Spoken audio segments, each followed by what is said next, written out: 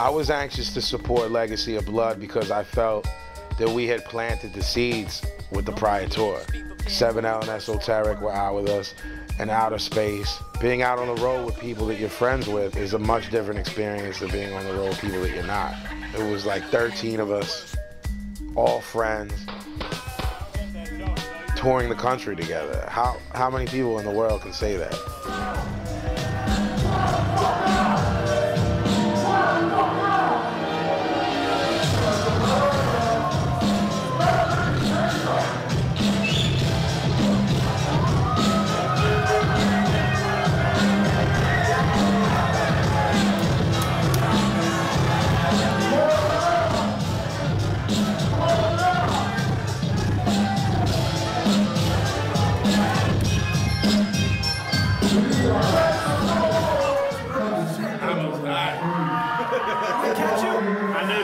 I killed like 10 people.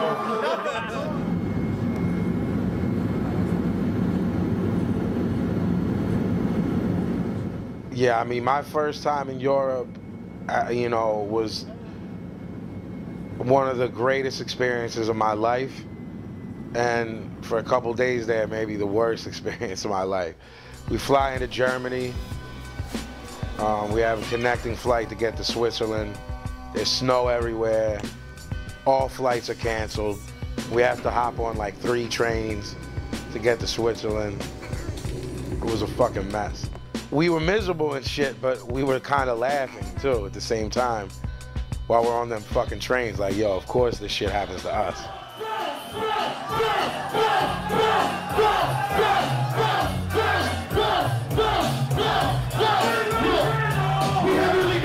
That's why we steadily shine. That's what it's still like the way to be stoned. My voice got power like it's time to be wrong. And get into my face with this weaponry song. Looking through shorty in my every line. Packages listening to every line. We get there, everyone's nervous.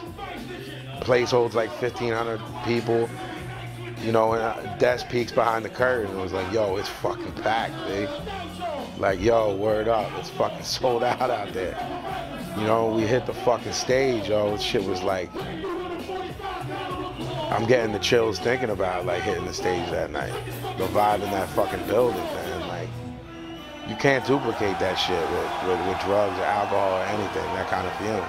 That's the first time it hits you in your head, like, yo, we're really global. We always knew it, but again, like I said, statistics and numbers and sound scans don't mean anything. It's being there with 1,500 people who speak Swiss German and they're singing your words. Everyone came to that conclusion that we needed to be a touring group at different times. For me, it was probably around the Legacy of Blood tour in the US, and then it was driven home more in Europe, that I started realizing that the sales weren't matching the number of people that were coming to see us. People like Des, King Size, and more specifically Question and Crip were there to see all this type of shit. But when you get on stage, they're all like, you know, singing along and like, they know who you are and shit, and like, you know, that just like bugged me out. Having them kids know every word of what you saying, that shit's deep, man. That shit's powerful. Look at this fucker hanging out. This fucking old fuck's gonna pull out in front of me and then do 10. It's fucking unbelievable.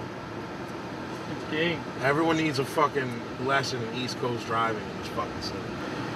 I fucking hate, there's no rhyme or reason to the traffic in fucking California. It makes me insane.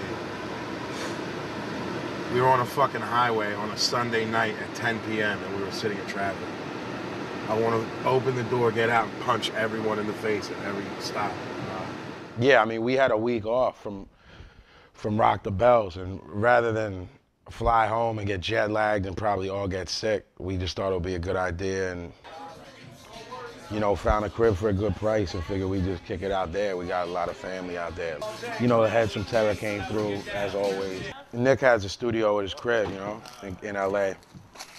So we had plans for me to do guest vocals on one of the Terror tracks for their new EP. You know, just wanted me to guest vocals on it.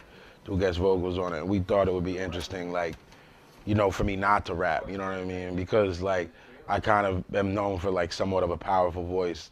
They were like, yo, you could probably do some hardcore shit and it would probably sound good. Good?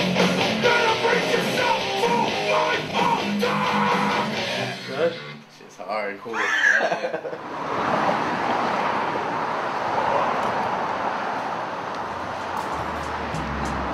Oh, whenever you guys want to, I guess. Talk to them.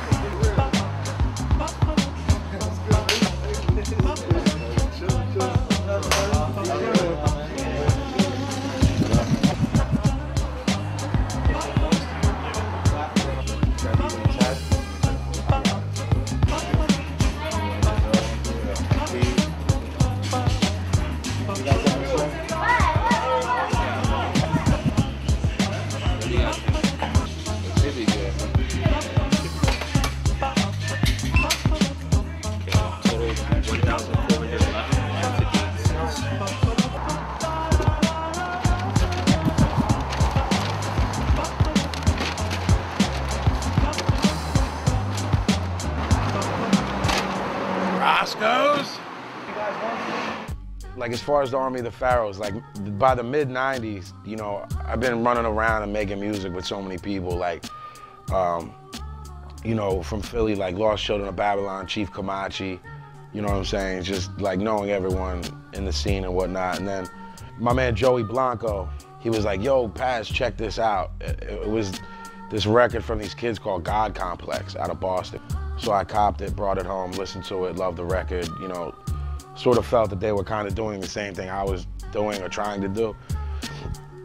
And there was a number on there, so I called them and was just like, yo, this is who I am, this is where I'm from, like, holla at me, you know what I'm saying?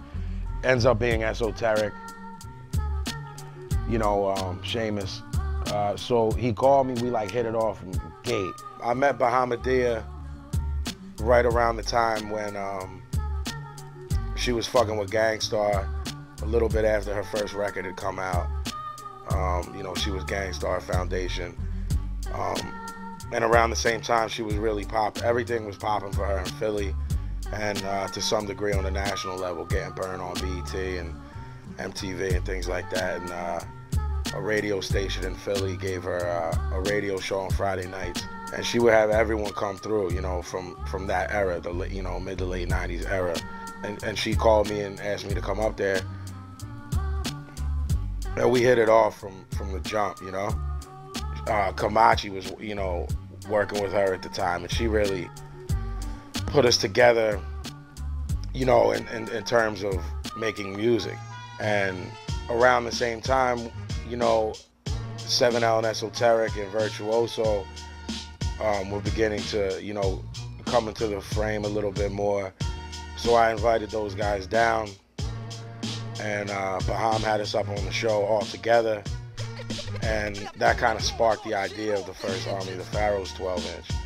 You know, it being 7L and myself and Vert and SO, and, you know, her respecting what we did and vice versa. So we asked her to hop on the record, you know, and at that time that was a big deal for us because, you know, she was a major label recording artist. She was, you know, at that point the biggest artist we worked with. And, you know, she was running with us, you know, and that sort of validated that record for a lot of people to see her name on there.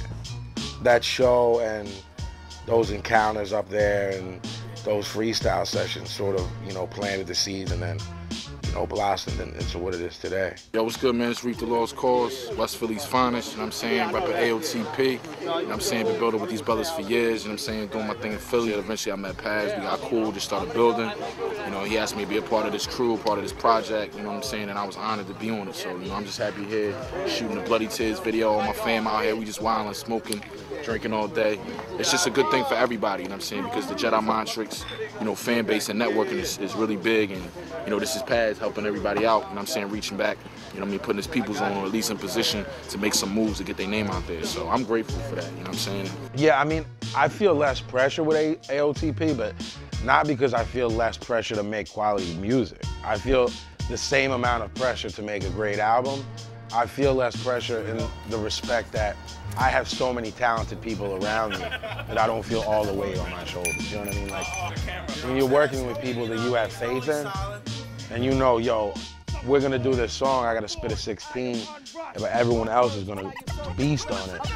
There's definitely, there's that friendly competition too that makes you like, yo, he killed that, I'm gonna be a little bit more sharper, you know what I mean? Or I should rewrite my shit, or I should do this. But, you know, a lot of producers want to work with us, so, you know, we get tons of beats, so, you know, that part of it is fun, hearing new kids, you know, make good beats. But it really, both projects are about good beats and good rhymes, you know what I mean? And there's equal amount of pressure with both, because you never want to give the fans bullshit. But I guess I feel less pressure in the respect that, like, I don't have to carry the weight lyrically, you know what I mean? I like being executive producer more than I like being an artist. I think I'm probably better at that than I am at being a rapper. I always, like, everything I'm involved in, I know good beats. I know how artwork should look. I know what people should be on what, you know what I'm saying? So, like, I love doing that shit. I want to keep doing that. I want to keep finding good artists and help nurture what they do in their career and whatnot. We make that music for the streets, man. We make that hardcore shit, man, for everybody. For the streets, man. It ain't for your kids. It's for them hardcore motherfuckers, man. You know what I mean? It's for them niggas that don't give a fuck, you know what I mean? Been through the grind, been through the struggle, been through all that shit, man. That's what it's for. Other than that, man, if you like that hardcore shit, you rolling with us, man. For real, that's what we bring, that hardcore hip hop, man. Q the Mitchell, AOTP for life, man. Viral click. That's it, that's good. It's like that. Word up. Shotgun of this rap shit, hot guns to blast shit.